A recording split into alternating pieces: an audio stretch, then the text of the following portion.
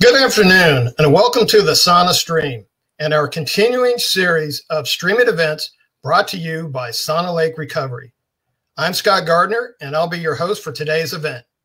Today, we're excited to welcome a former professional hockey player who spent 14 years playing in the NHL and Europe, including some of those years playing for his hometown St. Louis Blues. Please welcome Eureka native and retired St. Louis player, Cam Janssen. What's up, Scotty? What's going on, buddy? Nothing much. Thanks, Cam. Welcome, and thank you for being here today. Yeah, of course. So I wanted to start by going back to your playing days. So, Cam, could you tell our audience watching today what it felt like to get to live out a childhood dream of playing hockey in front of your hometown of St. Louis? Well, it didn't just happen, Scotty, and we've talked a million times over. But, I grew up in, my parents are from Brentwood, Missouri. They moved out to kind of like way far out in the House Springs area. So I was kind of born out there. And we really moved out. We lived in the middle of the woods, but I had a big basement, and I played hockey in the basement. But the reason why I got into hockey is because my dad would take me. He'd take me everywhere, for one. But he'd take me to Cardinals games, and I'd walk around Busch Stadium and be like, oh, cool, what's going on? Oh, somebody hit the ball. I'm like, oh, this is cool. But then he took me to hockey games, and I went and I sat by the glass, and, Tony Twist went out there and pummeled somebody and then took his jersey off and went crazy in the penalty box, and everybody's going nuts. And then Kelly Chase did his thing. And then Brett Hall's out there scoring, sniping pucks, 3 goals a game, breaking records, doing this, had a big yellow mullet. It was just so entertaining. And I got into that, and I got obsessed with the Blues and hockey. And I just started skating in my basement, and it just became that. I played roller hockey and then started learning to skate, and then kind of went boom, boom, boom. And then all of a sudden the trade happened, and I started playing for the Blues. But it just, hockey wasn't a big deal in St. Louis at the time as far as youth hockey is concerned. And I tried to pave the way for everybody, and I was kind of the first one to do it. And it was an unbelievable feeling. But it didn't just happen, there was a lot that went into it. Sure. And I think I remember you telling me once before that your dad really got you into hockey is because you and your brothers were he had to come up with something to take care of all the energy and all the fighting and all the roughhousing that you guys did, and thought that hockey was the best outlet for you guys to get a lot of that energy out. Well, we played every sport, and we played football to soccer to baseball, to cross country to wrestling to track, whatever it is, we played it all. And hockey seemed to be the one sport, at least for me, that I could let my energy out and have a personality too, right? Like whatever I did, you could skate around and I could be the tough guy, and I'm like, do my thing. Where in football, it's like, go this way, hit that guy, and block that guy. And I'm like, okay, you're a robot. Or in hockey, you just kind of like, I could have swagger. I can grow my hair out. I could tuck my jersey in. I could be that mean, just whatever. You could look in I don't know. You could put your personality and your athleticism together in hockey, and you're in kind of free control mode when you're on the ice. And it just was appealing, and it was fun. And you could skate fast, and the hitting and the fighting. And I'm like, what? You could do everything in that sport. And I'm like, I became obsessed with it. Sure. And you're being real modest about, paving the way, because you really did pave a way for a lot of, the players growing up in St. Louis. Pat Maroon, who you played with and is a buddy of yours, Clayton Keller, some of these other guys that also grew up playing in St. Louis. So they saw you and saw that you could do it, and that gave them incentive, to really push hard that, even though St. Louis wasn't always known as a hockey hotbed, they've always had a lot of hockey here, but it just, wasn't like it is in some of the northern states and obviously in Canada. But you did pave the way. It is now. It is now. Yeah, it is now. And, it's not just like doing it and figuring it out. Everything had to fall into play, but I was doing my thing, and I had to fight guys and learn how to get the puck off the wall and be able to skate hard to be able to hit guys consistently. But when I came into town, I'd always have the young kids come out and skate with us, even if I knew they were good or not. But if they were willing to work, and I'd bring them in the locker room, we'd be funny with them, and we'd teach them different things. They'd look up to all of us that we're already making money. And sitting in the show and they're watching us on TV, and I was maybe playing for the Blues or the Devils even before I played for the Blues. Like, we take all those kids out. If an agent in town would have a big hockey tournament, he'd invite me. I'd take care of all the guys and bring them out and make them sure they had fun and work on things. And, just, I don't know, took them under my wing a little bit, but in a fun way. Not like, oh, do this, but just saw how I was able to do it. And they're like, oh my God, I want to be able to do what he does, walking into places, getting treated like gold. I don't know. It just, but we didn't be like, no, we're in our own little group. No, we took those young kids, like, come in here, sit down here. What do you need? Like, let's go. When we take you out, like, what do you need to do? And I know it sounds kind of petty, but it's not. They loved it. And they were like, oh yeah. God, he's living the life. This is awesome. I'm going to work harder now. Yeah. And I've been out to the rink with you in the past, and you always talk to the kids that are out there playing. You always make time for them. Of course. You don't try to ignore them. You try to give them tips. You talk to them. And I know they appreciate it, because when I was a kid playing hockey, and if I had that, opportunity to be able to talk to a professional player, that would have made all the difference as Scotty, a kid growing up. If I went to the rink, so say we have that new Mills rink. Sorry, my kitty's right here. But if we have that new Mills, or not Mills rink, but the Centene rink, you got all the Blues practice in there. You have all these young kids. You have all kinds of hockey tournaments and games, and the AAA kids that are dominating. And you walk through there as a young kid, and you see me walking around talking. Like, when I was young and I was able to see a pro athlete and they were nice to me and they talked to me like I wasn't some kid, but they talked to me like they knew me for a while or something. I'd be like this. Oh my God, I'm obsessed with you. Like, you're normal. Wow, you talk to me like a normal person.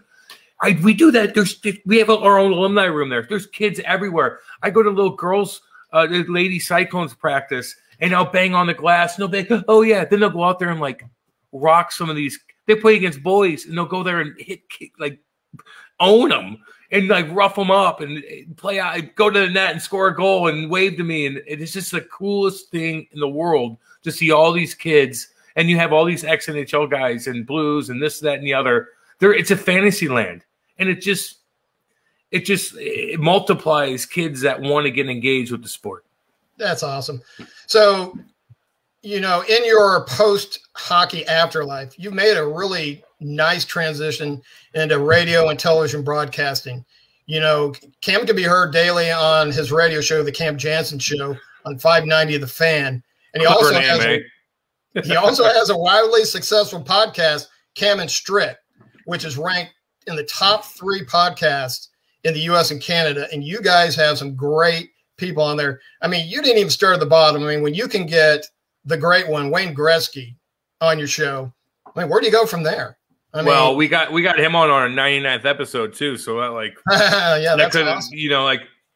Andy has a lot of contacts, and I'm respected in the game, and I'm funny, and I was always good to everybody. So if they know I'm fair, and I'm a little bit edgy when it comes to things, because I'm real and try to be myself as much as possible, and that's relatable, and people like that. And so Wayne doesn't just go on play podcasts, Scotty. So when he comes on, he's like, no, these guys know what they're doing. They do their homework. They're going to have fun with me. And I don't have to do this, but I respect both of them, and I will. And a lot of times these GMs or somebody that got fired want to come on and tell their story that maybe was ridiculed in a different kind of way in a big media market. So they want to let it out, and they know that we have a big fan base where people could hear their side of things for once, right? So it's all kinds of different variables where you get these guys on. But the bottom line is they respect Andy and I. If they didn't respect us, well, they wouldn't come on. We wouldn't get Wayne Gretzky he'd be like, I don't have time for that. So we just have a good system going where we balance being edgy, being very knowledgeable, being heartfelt, talking about day-to-day things before the interview starts. And then once you get into the interview, just be real with guys. We're talking, what's up, Scotty? What are you doing? You cooking tonight? And then you start off slow, and then you dig into things that maybe are touchy, but they know that people want to know about it. And you're going on a podcast for a reason. Yeah, and absolutely. I always call you guys, you and Andy are the Howard Stern of the hockey podcast, because it's always entertaining. There's always a lot of stuff going on, but it's great. But he's making $100 million a year, Scotty. Okay, he's making $100 million a year. I wish we were. Well, you're not making his money, but you're doing something similar in your style. I get your money, you know. Right, but you're also. I want to mention that you also are doing television commentary analysis for KSDK Channel 5 during the St. Louis Blues hockey season. So you've got a pretty full plate. And I also want to mention that you also are heavily involved in charitable work in the St. Louis area. You've worked with the Backstoppers and Guns and Hoses, and you and I have worked with Shriners over the last few years. Shriners Hospital for Children for their Christmas toy drive. One of my favorites. And who else have you worked with? Oh, my God. Poolholes Foundation, which we love. And Albert came around the other day. Albert Pujols is such a cool cat, and I love his foundation. Yeah, the kids and the girls and boys that are part of that are the sweetest, and they're always in the golf tournaments. They're huge hockey fans, huge baseball fans. When we go to Shriner, Scotty, and we walk in, and sometimes it might be a kid that knows who you are, and you could be like, "Hey, what's up?" But sometimes it's a young girl that's just going through a tough time, and she's like, the last thing she wants to do is see, you're not doing good. She's not feeling right. And I don't know. We just try to make them smile. And I love Shriners. I love walking around, and, they might be embarrassed at the beginning because they're like, God, where am I? You know how it is. And then you walk in and you talk to them. And then at the end, they're happy. And they're like, God, that's all I wanted. I just want to see you happy. I want to, it's so sad. It makes you want to cry.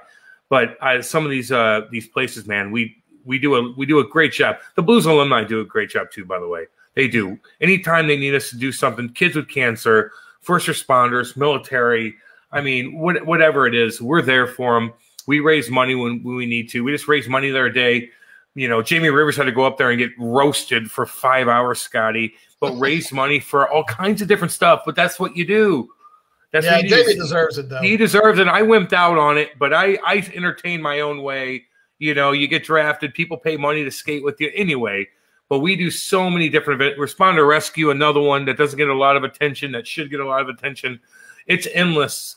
And just to see, but the bottom line is my favorite, though, Scotty, when you go into Shriners and see those kids at Christmas time, and we're just handing out toys left and right, and they finally could, feel good for a little bit, Yeah. So I know. I love it.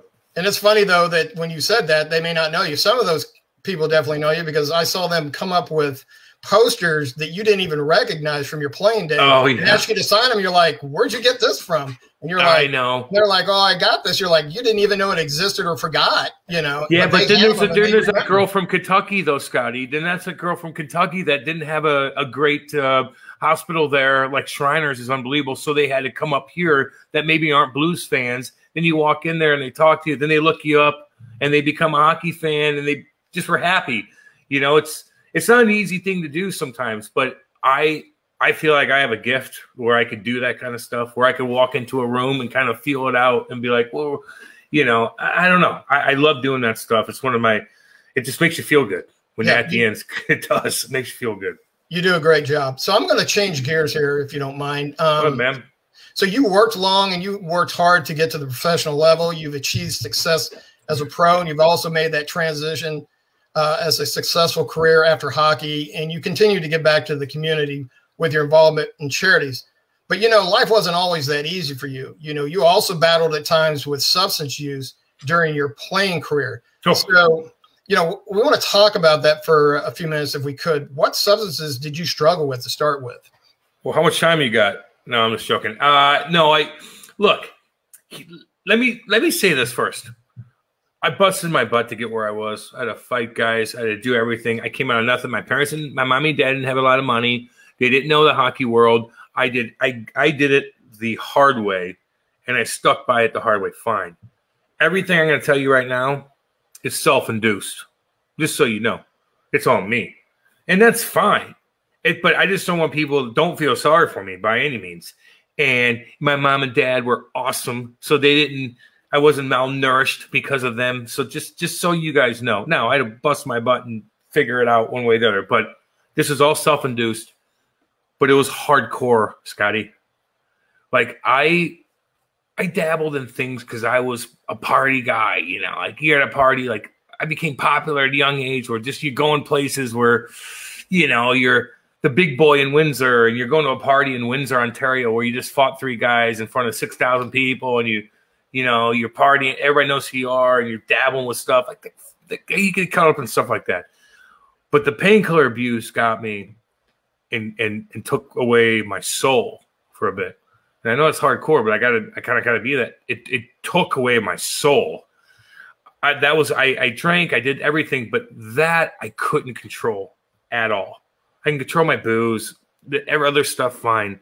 This thing took me and took control of my body, and I got hurt when I was young, and I got 190 of these 20 milligram Percocets, and I was making $600,000, and I was 21 years old, and I was out for 6 months, and I had no obligations for anything because I was hurt, and I'd sit there and eat these damn things, and they controlled my life. And then I had to live a fake life because I act like I wasn't on them. And then, there's so much to it, but I went through hell and back, and it was my fault, and I had to deal with my way, but it cost me a lot of money. I put a ton of pressure on my family. I done near killed myself a couple times, and we don't even get into that, which kind of did. It was hardcore. My mom and dad had to go through hell with me, but I got through it, and I never fucking think about them ever again. So where, what point were you at when you realized that you needed that help? Where were you? Oh, geez. Well, was there a defining moment, or was it sitting? I think it was probably 3 or 4 weeks into my initial big Percocet injury, where I had nothing to do, Scott. I had a big house in Jersey. I'm 21 years old. I had video games out the wazoo. I had nothing but time on my hands because I'm like, this. I just get surgery done. I don't need to be at the rink. The guys are going on playing their games, and I'm young, and I had money, and I had a bunch of painkillers, and I just started taking them, and then all of a sudden I didn't know how to function without them.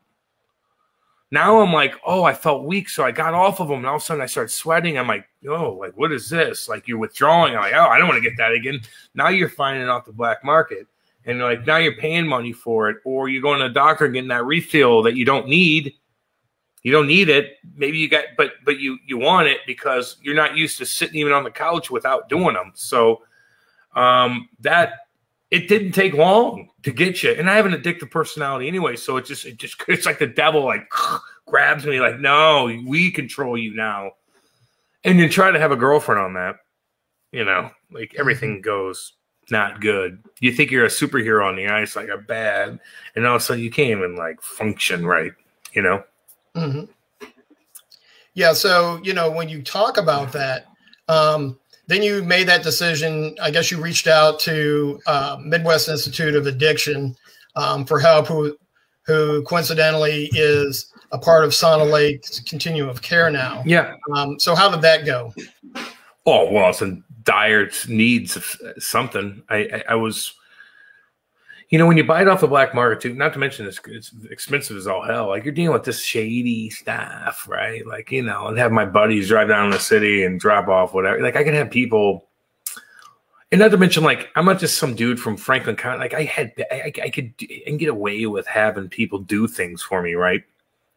Which isn't, you think it's cool. It's not. Like you're taking advantage of people because your addiction. Like I could have somebody drop off stuff in my house at 3 o'clock in the morning on Christmas Eve if I wanted to, right in my mailbox. Like, go ahead. Do people do you favors, so I took advantage of that too. So it just grabbed me and I couldn't get out of it. And I was just, my girlfriend at the time, you couldn't, you're just, that's all you're thinking about. My poor parents back and forth. But then I overdosed a couple times and I met Kate, my lovely wife now, and she's like, we have to do something about it. So I had to call them up. And I was so able to hide things. I'm such a functioning addict when it comes to that, where I could just walk. I walk into a room like, hi, and just be funny and cool. And that's a scam. I could be that sober. I could be that messed up on whatever. I could hide it from you. And it's a good thing and it's a bad thing. It's a bad thing because if I wasn't able to do that, I would have been sober a long time ago, Right. And that was probably one of the hardest things you ever had to do in your life, was to make that decision to reach out and actually get help. You know, people talk about it and think about it, but the reality of it is when you're suffering from addiction, the majority of the people out there do not reach out for help or for treatment. But you found, you know, the strength to do that. I tried to go cold turkey, Scotty. I couldn't. I did cold turkey a couple times, which is so horrible. And then I had to go to training camp and like fight and hide it and stuff like that. But then I'm like, I need help. And so they got me into therapy, and then I got on Suboxone. Now, Suboxone is another drug that you have to take as, you know, you can't abuse because it cuts off your craving for everything, which saved me. But then you have to get off that stuff too eventually. And when I was at the time, Scott, when I'm fighting these guys, I'm still in the minors, I'm going up and down in the minors. Like later in my career, I finally got on Suboxone, which saved my life.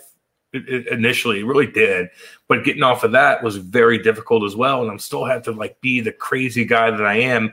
And it makes you dull, right? Mm-hmm. It just makes you like blah, and I can't be blah. I'm fighting guys, Scotty. Like I'm hitting. I have to be that. I'm the protector, right?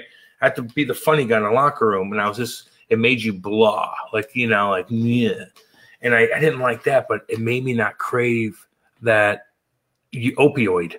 And I honestly, then I finally got off Suboxone. And I honestly, to all you guys listening, I'm sorry I'm going on a rant, but I got my master's in this stuff, guys. If I didn't have Suboxone, I got off of that, I don't even think about painkillers. Even if I get injured, I don't even think about them. They used to be the only thing on my mind. I don't even think about them. Well, that's awesome.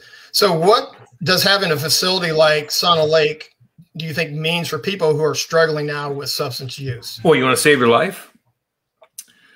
You have to look. You got to do it for yourself. Well, my kids are getting on. Look, my wife. No. You got to do it for yourself.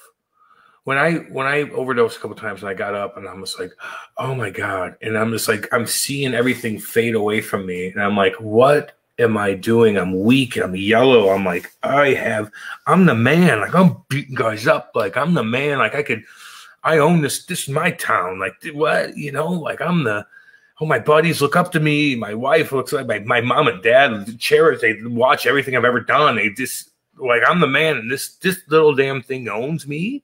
What? No, like I can't. It's not just my wife. It's not just my parents. It's not my poor little animals, anything. Like I got to do it. You be your man again. And I finally came to senses and I'm like, no, I'm doing it for myself. And I had to get on Suboxone. I knew it was going to be a long journey and I sucked it up. And I finally got off of that and I was free. And I'm like, whew. And I feel great now. I really do. I get problems. I still got problems, Scotty. Like, don't get me wrong. But they're not painkiller problems. There's not that demon controlling every bit of my life. Yeah, absolutely. And recently you had on one of your podcasts, you had Robin Leonard. And for the people who don't know who Robin Leonard is, he's a professional hockey player who plays for the Las Vegas Golden Knights. He's one of the top goaltenders in the league. And he's been very open and very honest about his experience and his issues with substance use and also with mental health. And he's been a huge advocate for that. So I wanted to ask you how, is that normal especially for a athlete who's, playing now instead of being retired? Is that normal for them to be willing to come out in public and talk about, substance use and behavioral health as a professional athlete? I'm assuming that's probably not that common. No, it's not, but I think it should be somewhat common. Now, he takes it to an extreme. He has problems, but he is very, very open, meaning he'll bash his own organization. And you're like, okay. Now, just to be able to talk about your addiction and getting through it and be able to be open with the press and kind of tying that into your play and how to do whatever, like I like that. It's healthy and it's open. He's a little wild when it comes to telling stories about past organizations and what they did and stuff. He's just an open book one way or the other. Now, I love it as a if I'm an organization, would I want a guy? that open about stuff, no. But if your internal mental health stuff, yeah, talk about it. Tell people that it's okay. Like, tell people that you could be a professional athlete and still have mental health and get through it and be able to be successful.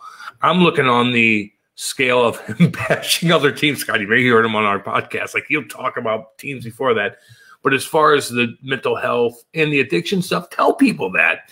People, I'm telling you, man, when I talk about my past with painkiller abuse and things like that, I get so many DMs. I leave all my DMs open. They talk to me, boom, tell me about different things, this, that, and the other. They reach out to me more about that than talking to Wayne Gretzky about a big comment he had, or Robin Leonard said something about this. It's all about, them relating to you and knowing that if you can get through it, going through all that stress, anybody can. So that, I think Robin's doing a great job. But he's out there, man, and he's certainly an open book. But it's great to get him on a podcast, Scotty. Well, that's what I'm going to recommend. Everyone go to Cam's and Strick's podcast, because you have a lot of great guests. You have some interesting. Robin Leonard is a great interview. Eddie Belfour, the Eagle, who a lot of Blues fan knows who he is. He's a great interview and really entertaining. A lot of players are really entertaining. And, once again, I want to thank you for sharing your story with us today, because I think that's really impactful. I think that you brought to light a lot of things that people may not realize, especially on the professional athlete side, that, people do struggle. It doesn't matter. It doesn't discriminate with mental health and with substance use.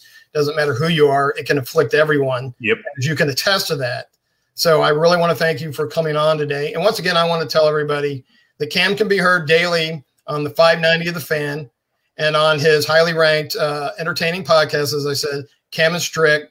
Go check that out. You will not you will love it. I'm telling you, even if you're not a hockey fan or you're a sports fan or a casual fan, you'll enjoy what these guys have to say. And also look for Cam doing commentary analysis during the Blues hockey season. He's on KSDK Channel 5. Cam, I want to thank you for being here with us today. It was great seeing you again. Until next time, everyone have a great day.